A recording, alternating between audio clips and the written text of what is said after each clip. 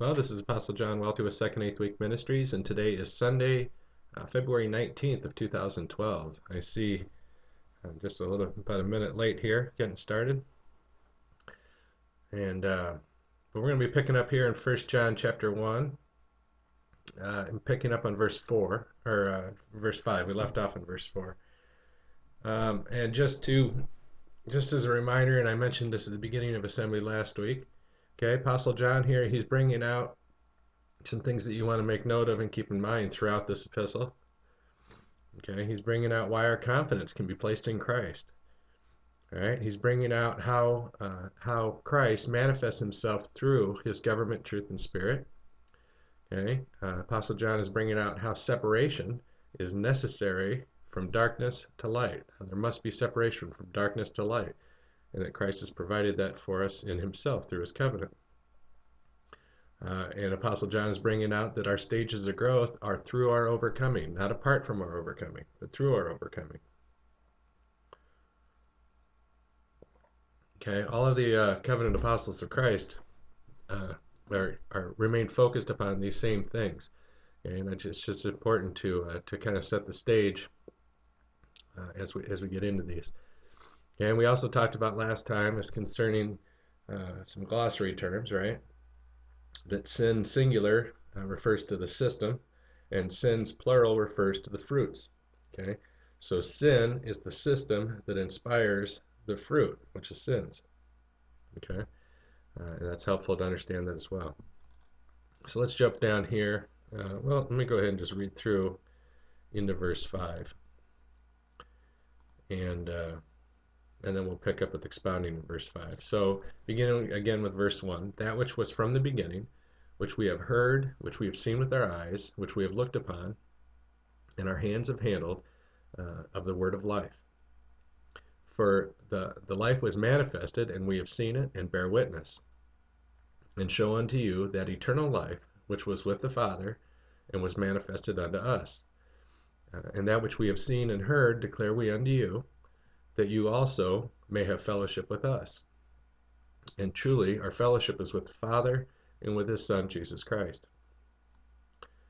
In verse 4, and these things write we unto you, that your joy may be full.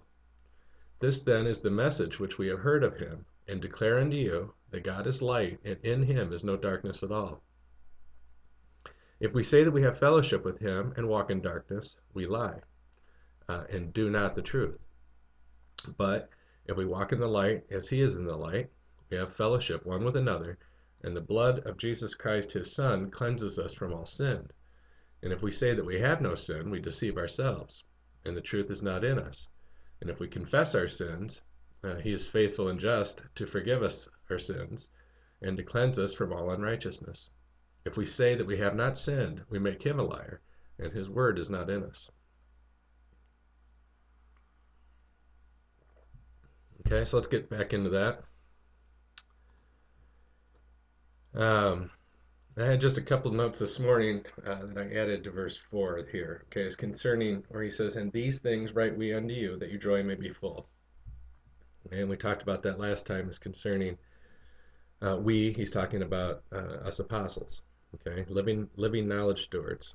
Okay, and we write this that your joy may be full. Now, or in other words, that you can have confidence and trust in this knowledge, which is confirmed by the witness of God. Okay, the knowledge that we share with you, we receive from God, okay, and nothing has been added to it, nothing has been taken from it. As we have received, so also do we share with you. Okay, this is stewardship. Okay, and God has chosen this method and has always used this method, okay, of preserving truth through stewardship, okay, in order to maintain the wholesomeness of his knowledge. Right? Because what happens is that people who are not working with the grace of God, and working with that measure of grace that he supplies to his selected knowledge stewards, okay, will turn, okay, his knowledge to, instead of reflecting that which is from above, it's like a mirror. Okay, they'll turn the mirror so now it reflects something that's, not the focal point, right? Well, Christ is the focus of God. Okay, so if the knowledge is turned, okay, it now reflects man. Okay, it's reflecting the soil. And this is what happens. They find what people do is they um, they feel that they have a right to, to study the scriptures apart from government, okay, apart from that measure of grace, okay. But what happens is that they end up uh, becoming rather confused, okay. And as looks like I might have a broadcast problem here. Just one moment here. Okay, looks like that's working better now. Well, and this is what we see. Well, let's take a look at that. So in contrast, when he says that these things write we unto you, that your joy may be full. Or in other words, this knowledge, which we receive through the headship of Christ, through his stewardship, is necessary for the fulfilling of our joy. Or in other words, for your expectations to be directed into the covenant of Christ, and for you to experience the work of Christ within your soul, bringing redemption, okay, bringing a cleansing and a separation from darkness and a joining to light. For you to experience that reality of the fullness of Christ, okay, it is necessary for us to work with the stewardship of God. Okay, that's what he's saying. Well, what do we see in the absence of that? Okay, so in contrast, when people try to separate scriptures from stewardship, what do we see? Okay, well, the apostles wrote about that. Okay, Apostle Paul wrote about that in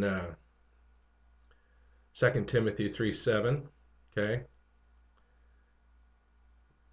2 Timothy 3:7, which reads, "Ever learning and never able to come to the knowledge of the truth."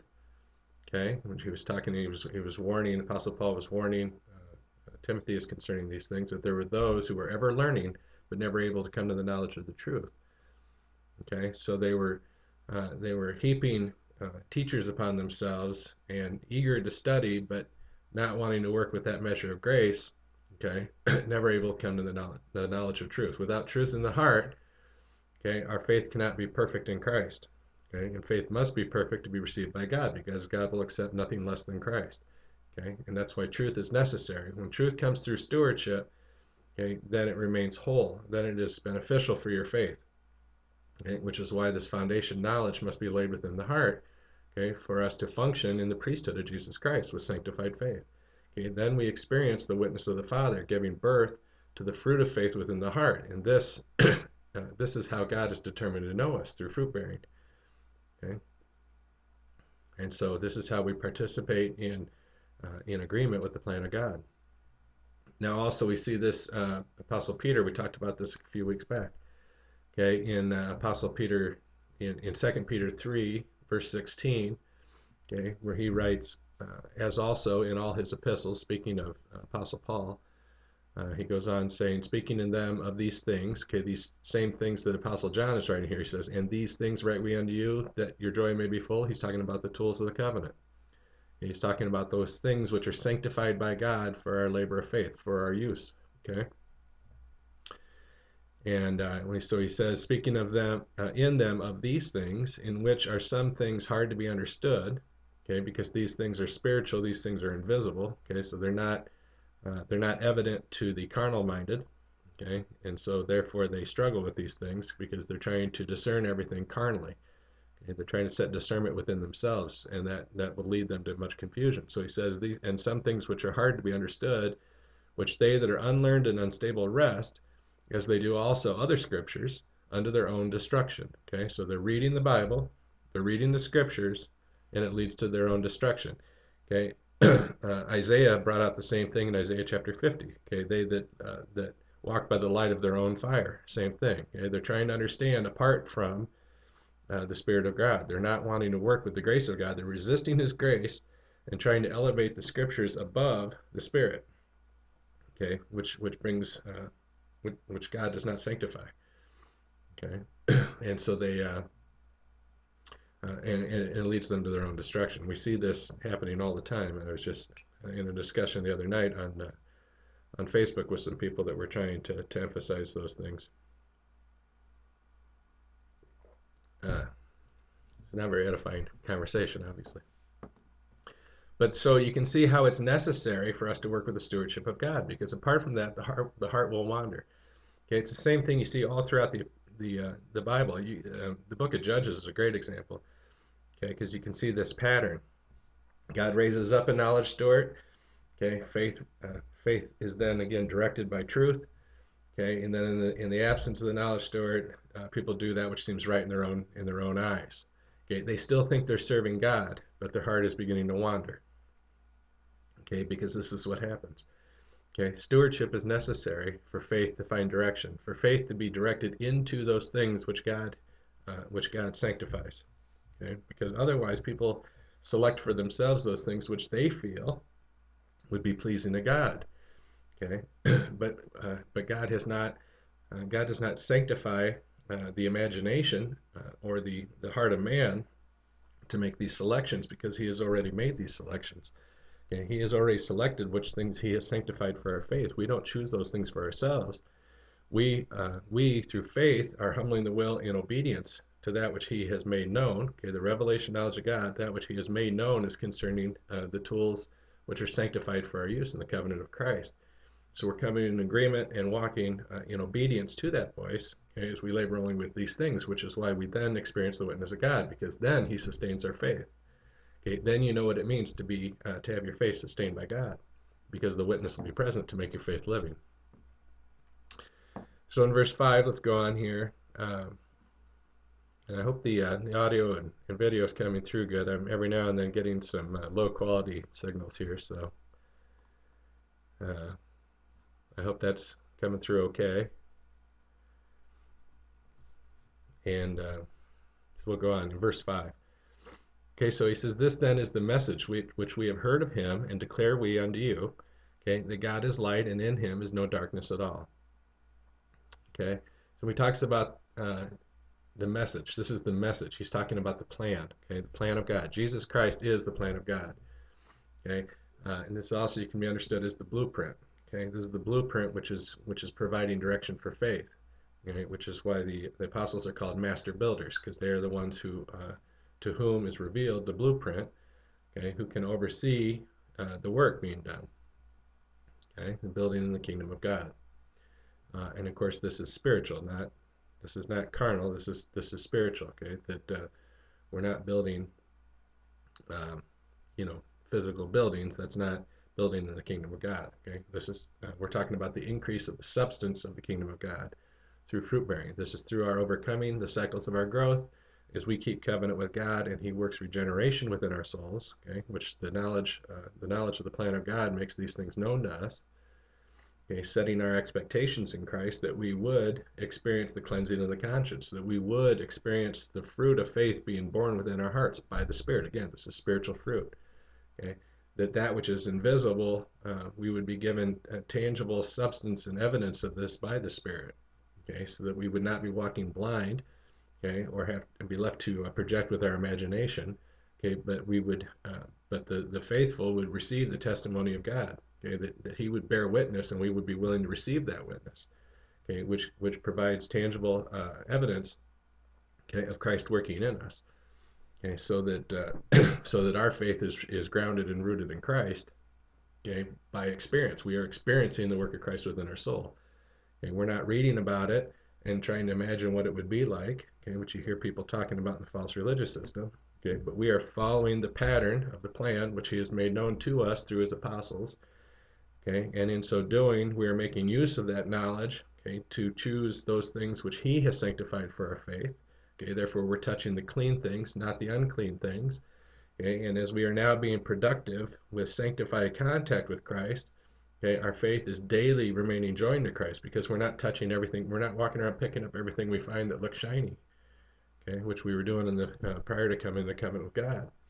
Okay, everything that caught our eye or everything that touched our heart, okay, we were molding our confidence with, okay, which brought about a lot of unproductive contact, okay, and it worked corruption within the soul. Okay, it brought bruising to the will for faith. Okay, but now through the covenant knowledge of Christ, we have direction for faith. Okay, we know which things the Lord has sanctified, which things have not been sanctified. Okay, we know which things join us to the light of Christ. Okay, and therefore we know.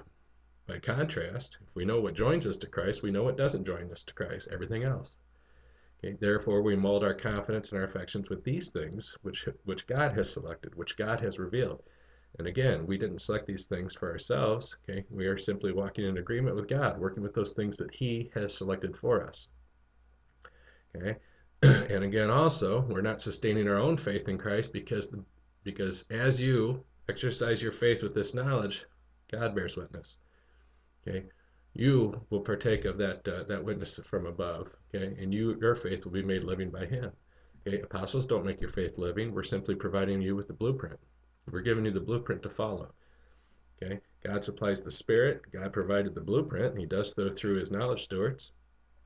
Okay, and God provides the witness. So He provides the record, the witness, and the fruit, doesn't He? Okay, so everything is of Christ. Okay, then your faith is joined to Christ. Okay, but not apart from this knowledge. That's why He says, "These things write we unto you, that your joy may be full." It's necessary. Okay, it's absolutely necessary. Okay, and that does not mean that apostles, okay, are above Christ. We're servants of Christ. We're simply providing that which Christ is providing through us. Okay, it's no different than when Jesus fed the multitude. Okay, he broke the bread and gave it to His apostles to give to the people. Okay, you see that? There's a distribution taking place. It's no different. So he says, okay, this message which we have heard. Okay, so when he says we heard, he's not talking about in the flesh. Okay, they did hear Jesus speaking, didn't they? Okay, but that's not what he's talking about here. Okay, he's talking about by the Spirit. All right, John is talking about the measure of grace which is given to apostles to understand and make known this mystery of how Christ works within the soul. Okay, that's what he's referring to. The Pharisees, okay, heard Jesus speak, didn't they? They heard a man speaking, and all they saw was someone challenging their way of thinking. Okay, if they took offense, they resisted grace. Judas Iscariot, okay, he also heard Jesus speaking, didn't he? Okay, he heard a man. He was mixing Jesus's words with an aspiration, and he was resisting the grace of God. Okay, and also we see that the other apostles, they were listening to the grace of God. Okay, and they continued to do so after His ascension. And you can see this brought out in Matthew 6:17. Matthew chapter 16, verse 17, which reads, "And Jesus answered and said unto him," speaking to Peter, "Blessed are you, Simon Bar-Jonah, for flesh and blood has not revealed it unto you, but my Father which is in heaven." Okay, he was working with that measure of grace, okay, which God was supplying. Okay, like I said, Jesus spoke to them all, but it's not talking about. He's not talking about that which he heard in the flesh, but that which he heard by the Spirit. Okay, he was submitting himself to the grace of God, okay, which was working with the knowledge that Jesus was sharing with them. Okay, the same thing we do, as we will recognize the grace of God in the knowledge of the covenant, okay, which we receive through His stewardship. Okay, same way I recognized that this knowledge was of God, okay, because I knew it by His grace. Okay, same thing. God provides the power to bear witness to this knowledge, and that witness is not present in the false religious system. You see a lot of people trying to prop up and to create a reality through lighting and through music and through temperature and through all of these different visual effects and everything that they do. Okay, they're trying to create a witness. They're trying to create an inspiration to make people feel like they're in the presence of God. Okay, because they have to manufacture that. Why? Because Christ is not in that knowledge. Okay, that's why. Okay? You don't have to do that when you're working with truth. Okay? When you're working with truth, you will experience the edification of Christ's presence every day as you're laboring in faith with the tools of the priesthood. Okay, because by faith we're joining ourselves to Christ. Okay? You cannot come into contact with Christ without being edified by Him. Okay? You don't have to. That's not something you stir up. That's not something you have to create for yourself. Okay, this is something that He provides. All right, and he says here also, "Declare we unto you," or in other words, we can see a flow.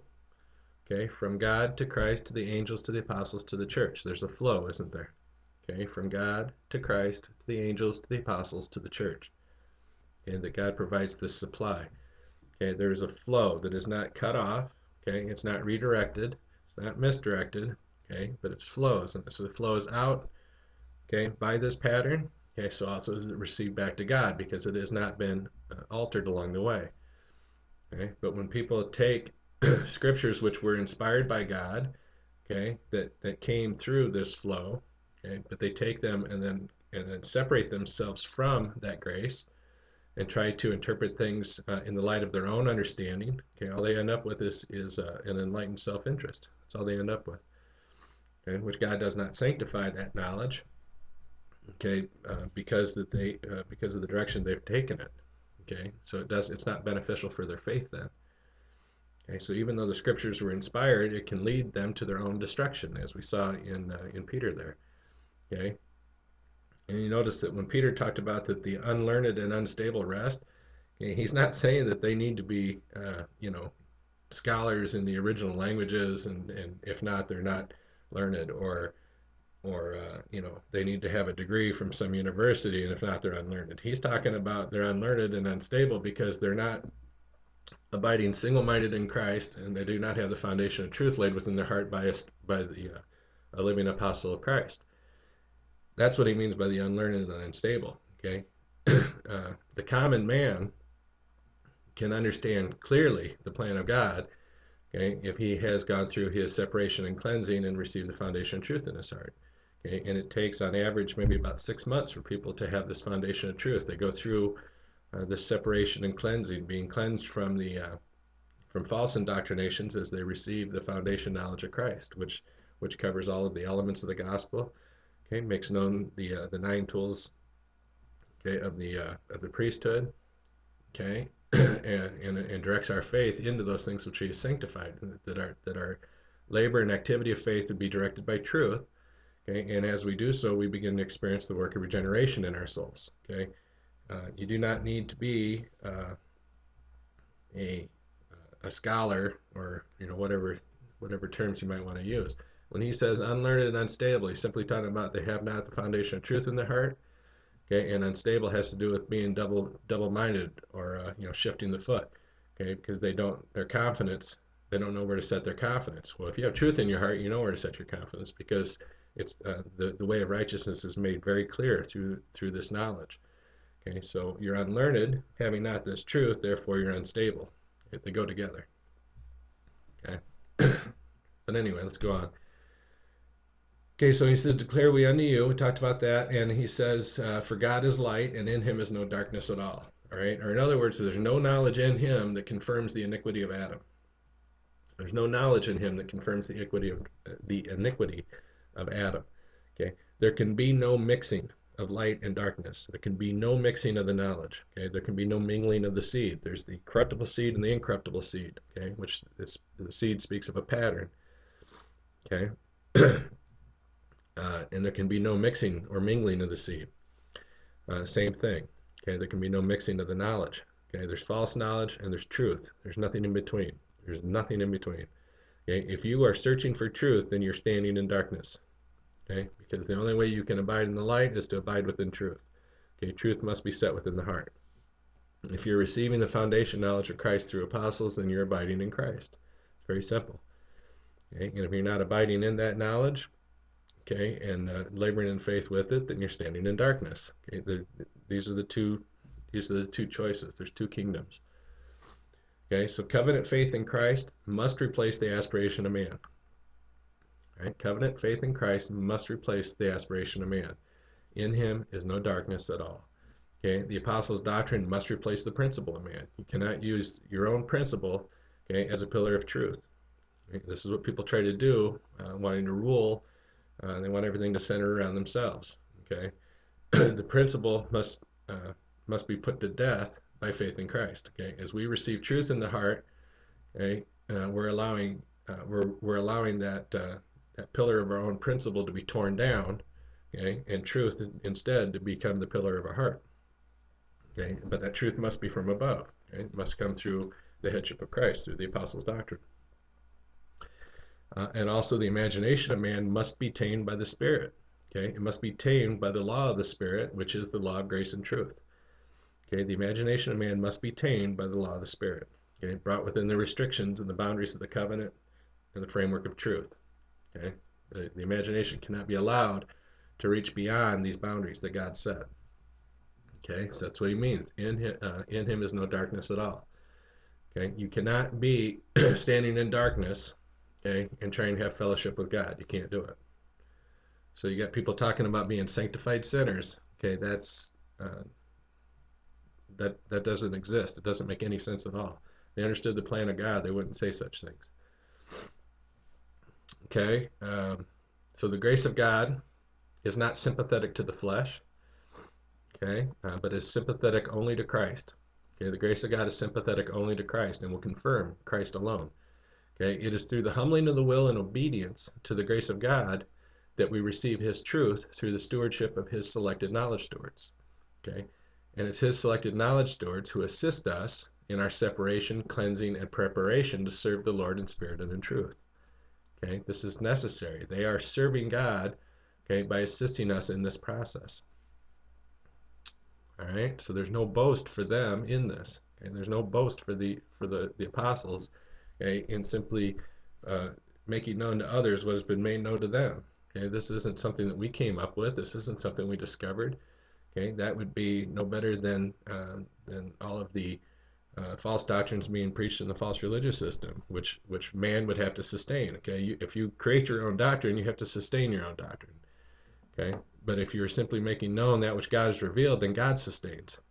Okay, you see the difference? Because the witness of God will be present to make Christ living. So if Christ is not in your knowledge, you're going to have to sustain it yourself because you're working with an idol. Right? We talked about that before.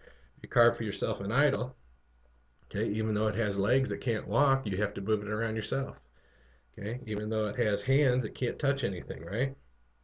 So you have to reach with it. Okay, even though it has eyes, it can't see, and even though it has a mouth, it can't speak. So you have to speak for it. And that's what happens when you work with idolatry, which Apostle John warns against. Okay, that's what happens when you're embracing the philosophies of this world.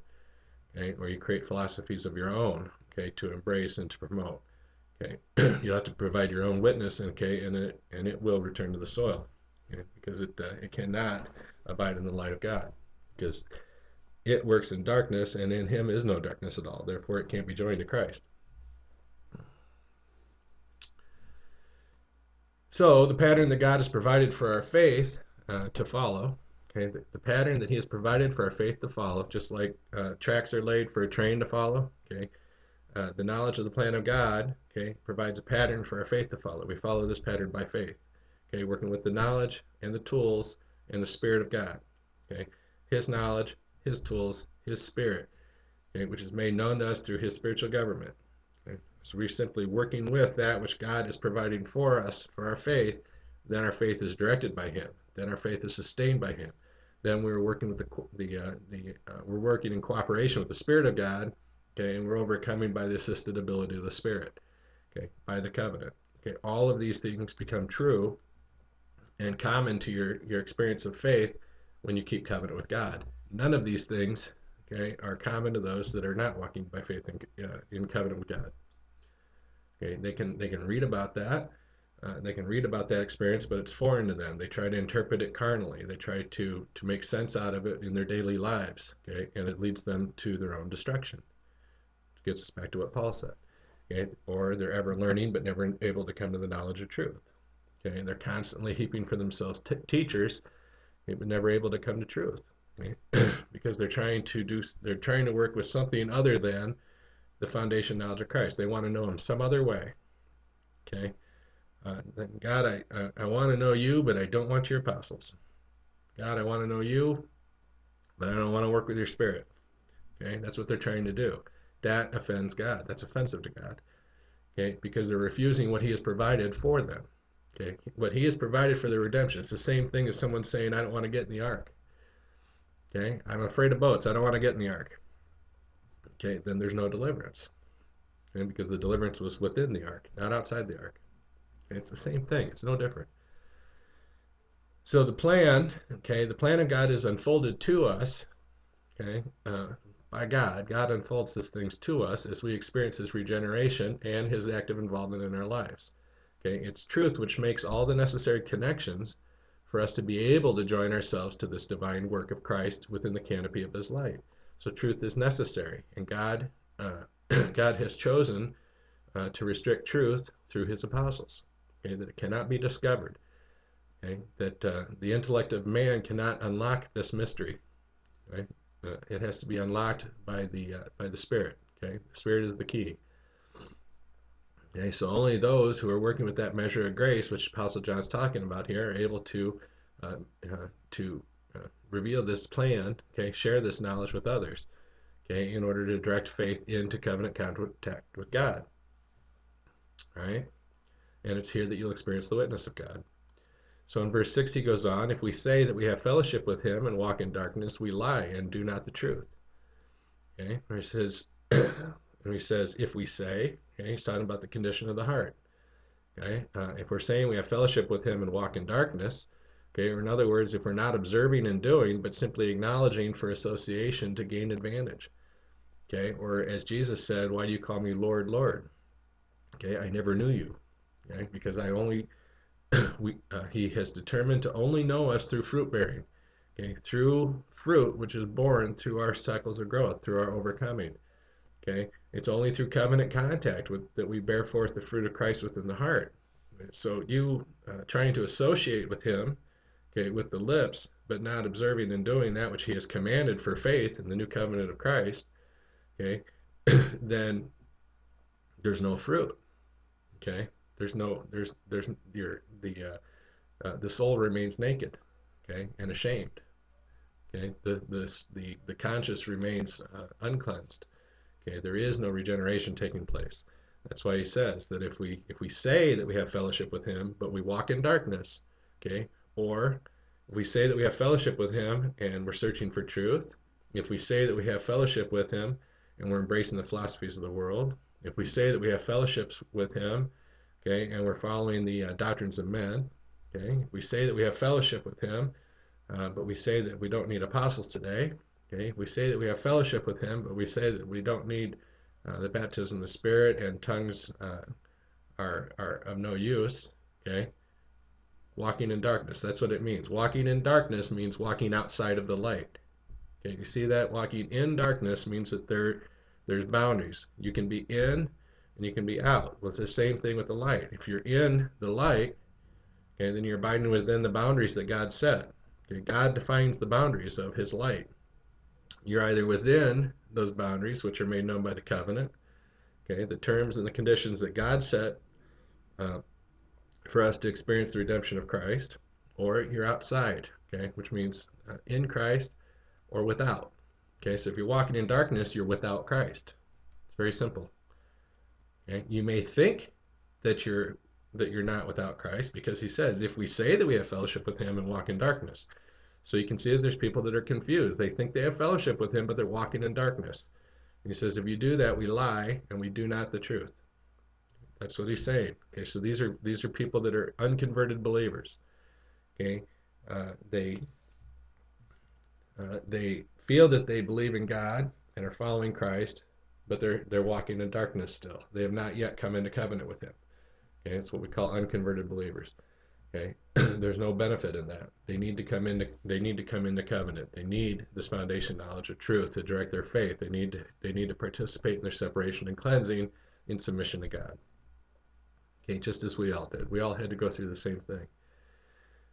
Okay, and so when he says fellowship with him, that has to do with an exchange of substance. Okay, there can be no exchange of substance apart from fruit bearing. If you're not experiencing regeneration within the soul, then there's no exchange of substance. If you have not his knowledge within the heart, okay, and I'm not talking about your own private interpretation of the scriptures. You read the scriptures apart from the Spirit, okay, apart from working with his stewardship, okay, you're interpreting things in the light of your own experiences and your own background, okay, and your own way of thinking, okay. That's not what I'm talking about, having this knowledge in your heart. I'm talking about his holy ordered knowledge, ordered by truth, okay.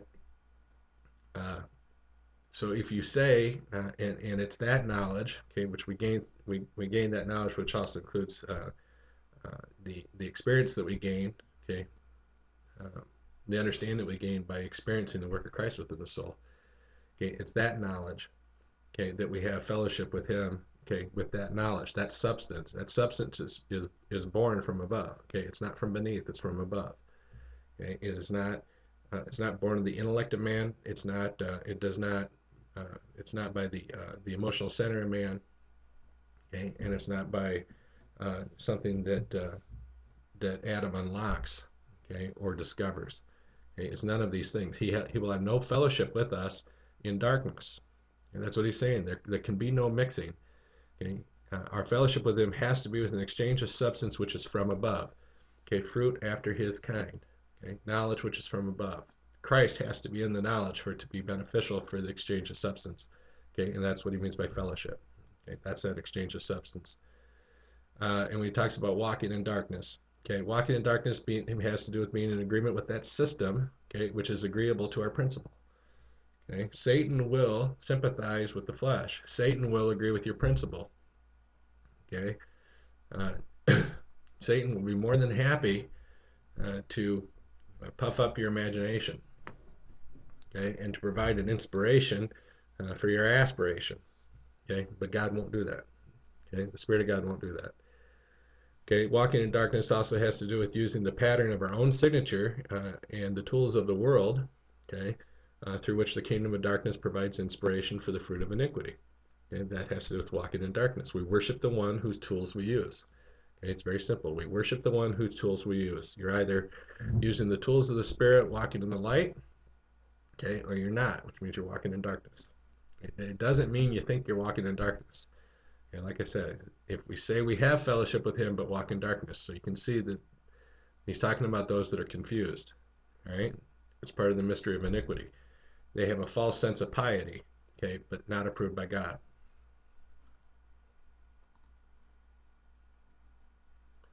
Okay,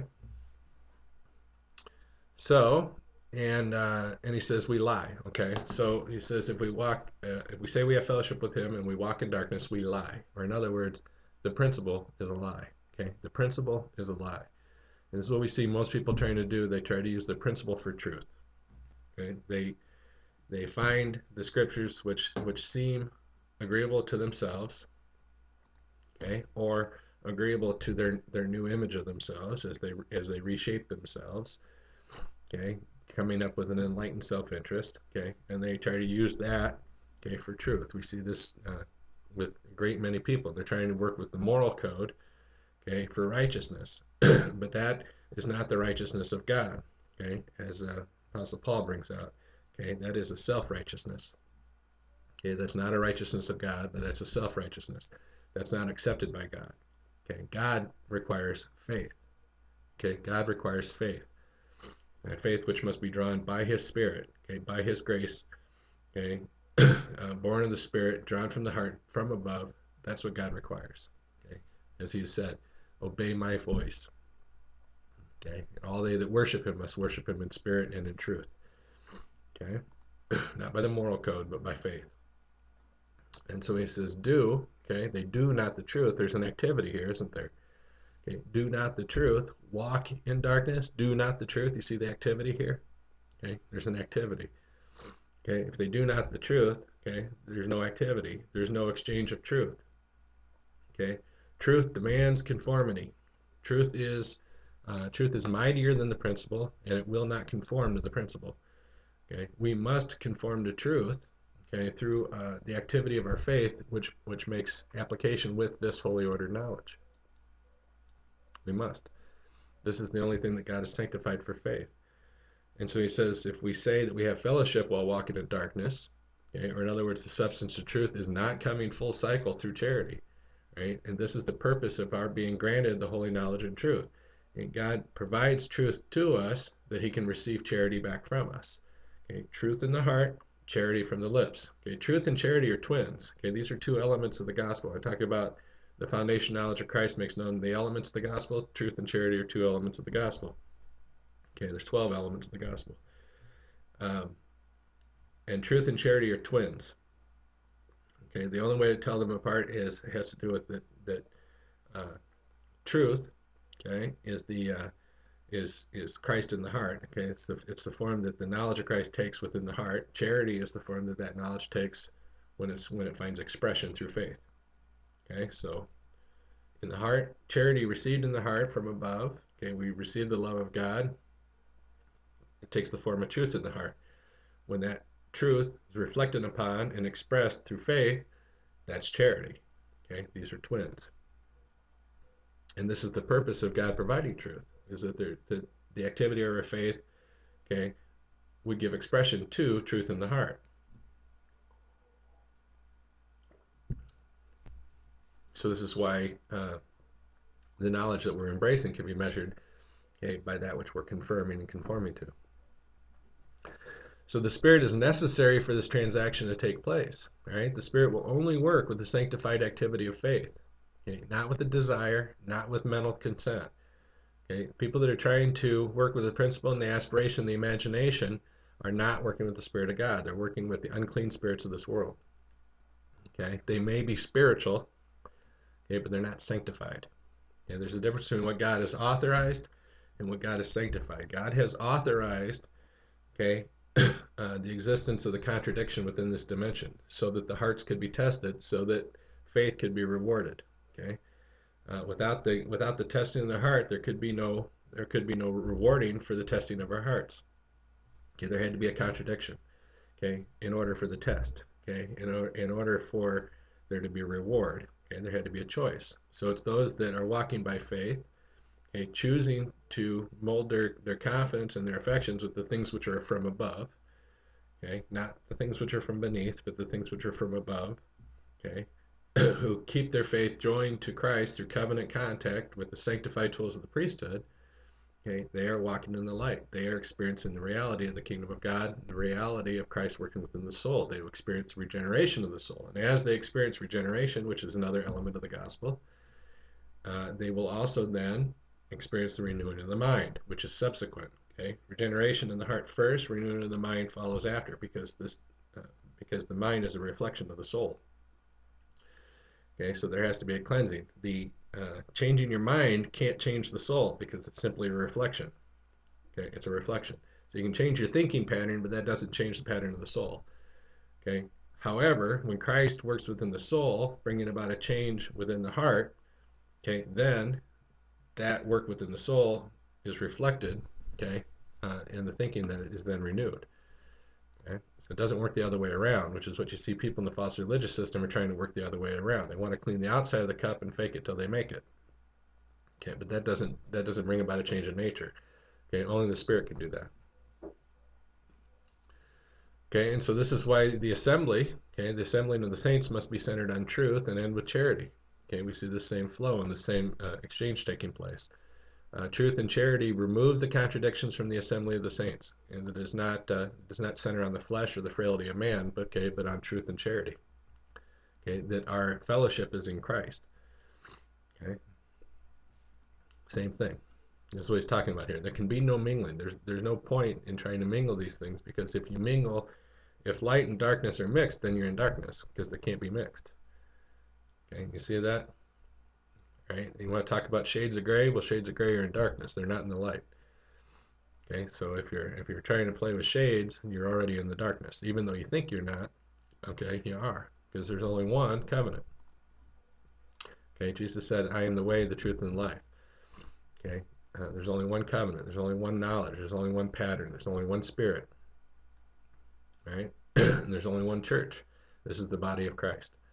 So in verse 7, it goes on here. It's concerning bringing out the contrast here.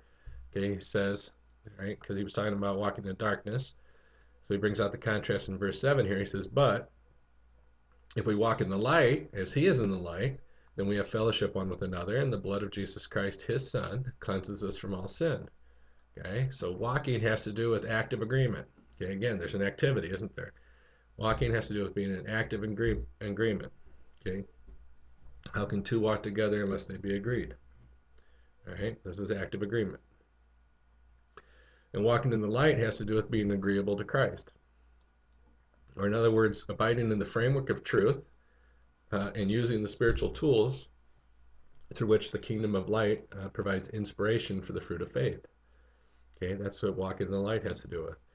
All right, in other words, it's the yielding of the will to the persuasion of this knowledge and inspiration of God's grace, that we are being cleansed from the influences of that system of sin. Okay, we're being cleansed from the influences of that system. Right, that this is the work of Christ taking place within the soul, right, having to do with regeneration, okay, or the cleansing of the conscience, okay, which is what regeneration taking place within the heart, okay, is bringing about a cleansing of the conscience. Okay, this only takes place within the framework of truth, within the covenant of Jesus Christ, okay, within the canopy of his light, walking in his light. This is the ordered activity of our faith is agreeable to Christ, okay, because we're working only with those things which he has provided from above, okay, which he has made known to us through his stewardship, which he makes living through his Spirit, okay, which he calls faith. Okay, he calls these things faith. All right, and we talks about fellowship one with another. That has to do with true conversion. Okay, this is true conversion, able to strengthen others. It's the same thing we see here. Jesus saying here in Luke chapter 22, verse 32, Luke 22:32, which reads, "But I, Jesus, have prayed for you, okay, that your faith fail not, and when you are converted, strengthen your brethren." When you are converted, strengthen your brethren. Okay, that's true fellowship. Okay, true conversion. All right, which has to do with the fellowship with this knowledge. Okay, this holy ordered knowledge from above. Okay, this is the exchange of substance that we have one with another, that we benefit one another. The whole body being knit together by the Spirit with this one exchange of substance. Okay, working with one knowledge, one doctrine, one faith. Okay, one Spirit. And this cleansing takes place through this exchange of charity from the foundation of truth, because truth is as a filter, okay, which brings about a cleansing process, right? Okay, so truth is necessary for that cleansing. Okay, and also truth being as a preservative, okay, which preserves the heart. Truth in the heart brings about a preservation, because we're able to make use of that knowledge, okay, in order to keep ourselves within the boundaries of the covenant, okay, that we would not reach beyond those boundaries, okay, to defile faith, okay, that we would abide in the light, okay, because we know what the boundaries that God set are, so we know what is within the plan of God and what is without, okay.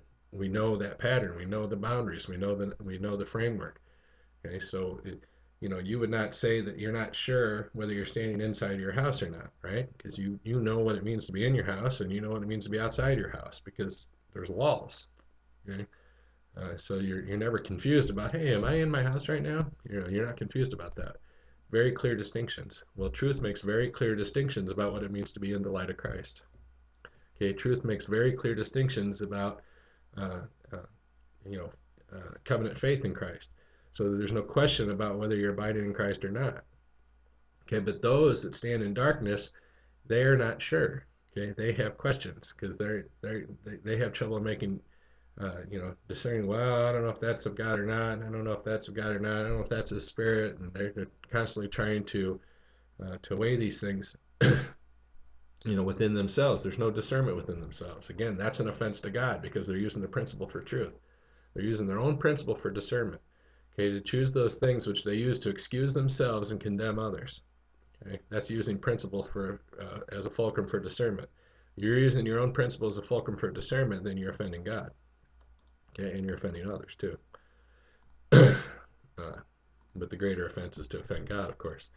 Now he talks about the blood, that the blood of Jesus, his son, cleanses us from all sins. Okay, he's not talking about the droplets. He's talking about what the blood provided. Okay, which is the covenant. Okay, what the blood is sprinkled upon, the tools. Okay, that's what he's talking about. Okay, the blood provided the covenant, the new covenant. Okay, which the old covenant was not of power to bring cleansing the conscience, because Christ was not yet whole. He was in part. Okay, but he marked the point of transition between the covenants, bringing to an end all things that pointed to him. Okay, all of those things were fulfilled within himself. Okay, they all pointed to the time of his coming. At the time of his coming, he brought those things to completion. Therefore, they're complete. They're done, put away with. And he initiated within himself a new covenant, okay, to set the record for our faith within himself, okay, with the tools and the knowledge within himself, that we may now experience that new power. It's a better covenant with better promise, okay, the cleansing of the conscience, regeneration of the soul, okay, renewing of the mind. This is the covenant of Jesus Christ.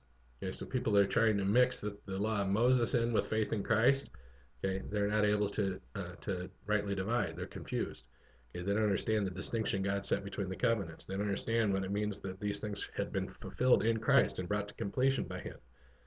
Okay, they're trying to work with the moral code and use their principle, okay, in order for righteousness. But the Spirit won't bridge the principle to righteousness. The Spirit won't bridge the moral code to righteousness. Okay, that's a self-righteousness. There's no benefit to that in the sight of God. The benefit in the sight of God is faith in Christ. Okay, this is what pleases the Father. He said, "This is my beloved Son in whom I'm well pleased." Or in other words, join yourself to Him. Okay, join yourself to Him. Your faith must be sanctified, okay, by contact with Him. Okay, so when he talks about this blood, he's talking about what the blood provided, the covenant, so that our contact with Him would be governed by His grace and truth and His Spirit. All right, so reciprocation must be in pure form. Okay, no doubt, no emulation, no strife. Okay, we simply join ourselves to that which God has already provided for our faith in Himself. He's already provided everything necessary for your faith in Christ within Himself. Okay, all we're doing is joining ourselves to Him by those things. That's all we're doing. That's all we're doing. This is not a mountain you're climbing here. Okay, God has provided everything within Himself. Okay, and we simply need to submit ourselves to Him to receive these things of Him. Okay, and walk by faith. Very simple. And in verse 8, he goes on. I got about 7 minutes left here.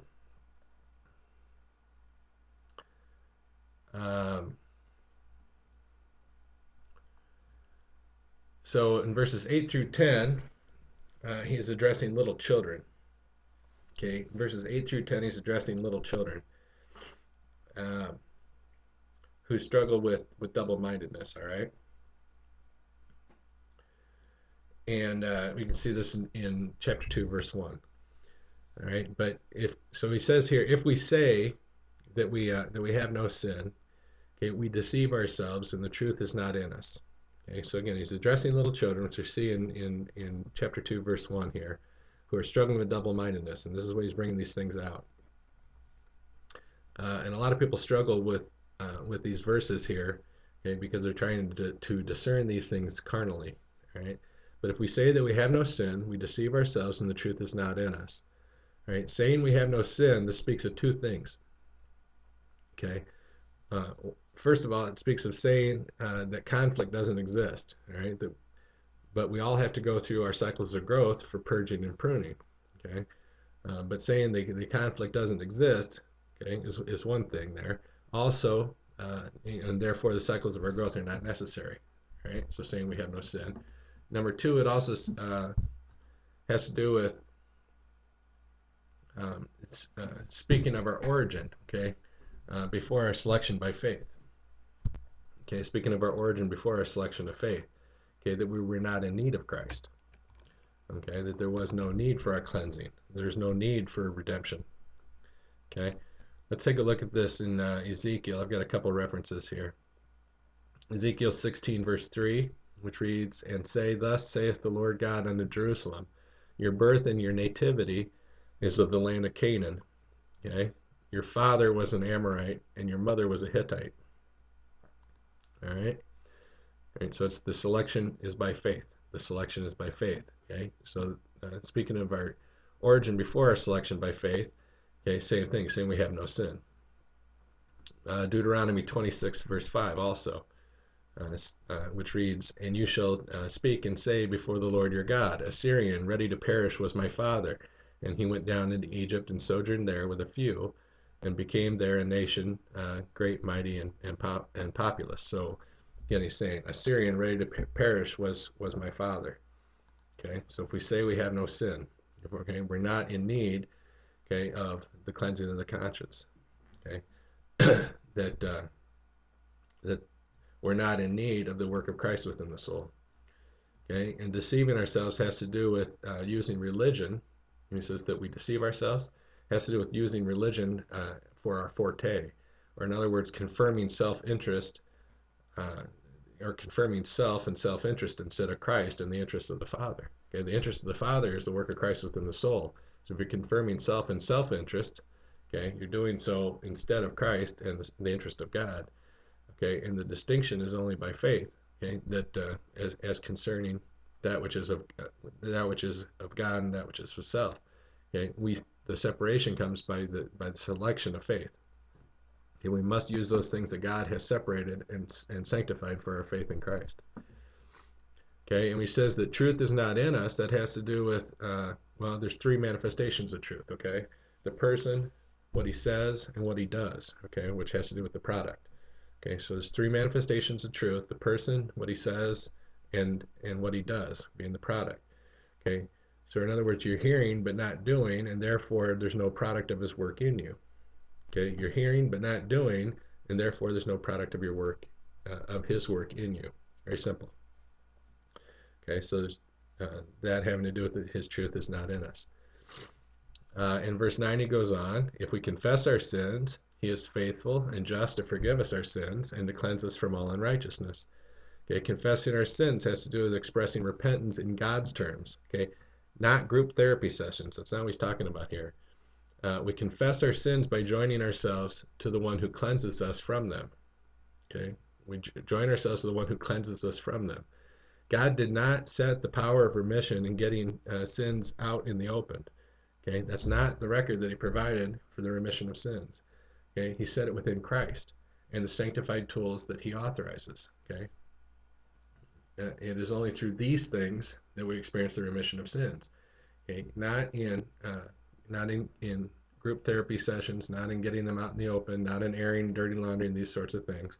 You know, all the things that you see in the false religiosism. That's not what God provided for our redemption. Okay, that's not what he provided for the remission of sins. He provided the covenant of Jesus Christ. Okay, he provided his truth, his government, his spirit. And he says that he is faithful and he is just, right? He remains consistent to the terms of his covenant, which he set in Christ. He will not deviate from the terms that he set. Right? You cannot change God's mind. You cannot force God to bow to your principle, okay, and set policy for his spirit. Okay? You cannot dictate to him how he will perform redemption within your soul. Okay? You have to work with what he has provided. It'd be like calling up your doctor and saying, yeah, I know I need heart surgery, but I really don't like the hospital that you want me to go to, you know, where you have your operating room. I want you to come and do it in my neighbor's garage instead. Okay? The doctor's going to say, well, I'm sorry, I can't help you. You know, you don't tell me where I perform my surgery. And so the same thing with the remissions of sins. We don't get to set the terms to God. God set the terms. Okay, we have to conform to that which God has already set, and therefore we must work with the knowledge and the power and the tools that He has provided for our faith. And He says that He'll forgive us our sins and cleanse us. All right, in other words, making us free from the penalty and free from the power. Okay, free from the penalty and free from the power. This speaks of both the doctrinal cleansing and spiritual cleansing. Okay, both. We must first know Him. We must first know what the terms are that God set, what God set for us to seal our repentance with faith. Okay, we must first know what those terms are that we can come in agreement with Him. Okay, so there's a doctrinal cleansing and a spiritual cleansing that must take place. Okay, we must be justified by His knowledge, okay, as we see in the prophet Isaiah. Okay, now cleansing only comes in the light. Okay, confession without cleansing is unprofitable. There's no benefit to that. Okay, confession without cleansing is unprofitable, and confession only takes place within the light. Therefore, you must be converted. Okay, you must come into covenant with God. We only experience cleansing through regeneration, and remission is in the tools. Okay, the spiritual tools of the covenant, which are sanctified for our use with the spiritual priesthood. Okay, you must learn of these things to make use of these things. And I'm going just a hair over here, but there's only one more verse, so sorry about that. So if we say that we have not sinned, we make him a liar, okay, and his word is not in us. If we say that we have not sinned, we make him a liar, and his word is not in us. Right? In other words, if we say that we have not sinned, right, this does not mean that we continue to sin. That's not what he's saying. Okay? We are not sanctified sinners. It's not at all what he's saying. God does not justify sin. Okay? Satan justifies sin. Right? So if you are seeing yourself as a sanctified sinner, you're not working with the knowledge of Christ. You're working with defiled knowledge. Okay? Defiled knowledge. You're working with the kingdom of darkness. Okay? God does not justify sin. Right? That's not what he's saying. He says that we make him a liar. We are saying that God confirms our principle. Okay? We would be saying that God confirms our principle if we're saying that. Okay? And his word is not in us, or in other words, there's no substance of light being formed in us. Okay? We're not taking on the fruit of faith. Okay? We're not molding our confidence, okay, with the knowledge of Christ. There's no substance being sown within us by the Spirit. Right? And Christ is not working in us. And he says that his word is not in us, or in other words, not taking seed. Okay? It's not, it's like the seed that's cast upon, right, the stones. Okay? And then it springs up and then fades away in the grass, or it's cast amongst the thorns. Okay? It's not taking root. It's not taking seed. Right? So we can't use the things of the world for growth. Okay? They only defile. Okay? The things of the world cannot be used for spiritual growth. They only defile. Okay, tear down and destroy. Right? What does he say? We see also here in 1 John 3:6. Okay, and then I'll close with this. Right? So whosoever abides in him sins not, and whosoever sins has not seen him, neither known him. Okay, so he's not saying that we continue in sin. It's not at all what he's saying here. So with that, we'll close, and we'll pick up here in 1 John chapter 2 next week. So I will go ahead and turn the microphone over for the reading of spiritual sacrifices. Thank you.